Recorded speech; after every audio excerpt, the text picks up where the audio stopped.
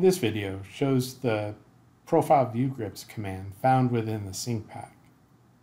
To change my profile view, station, and elevation values, I have to go into the profile view properties and go to the Stations and Elevations tab and change them one at a time. The profile view grips allows me to have a grip at each corner of the profile view that allow me to change those values. To turn on the grips, I can go to the Sync Pack 2 tab, the Alignments and Profile Views drop down, and select the Profile View Grips toggle. And this will turn it on. I can tell it's on by the little red grips shown in the image. I can select the profile view now, and now there's a grip that I can select and change the values.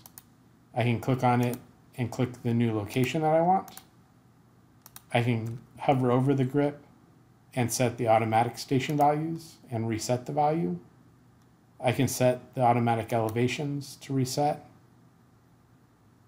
and I can set them both at the same time. But I can also just move the grip and change the values to where I want it to go. And there'll be a grip on each 4 corners of the profile view. And so now I can easily change the station and elevation values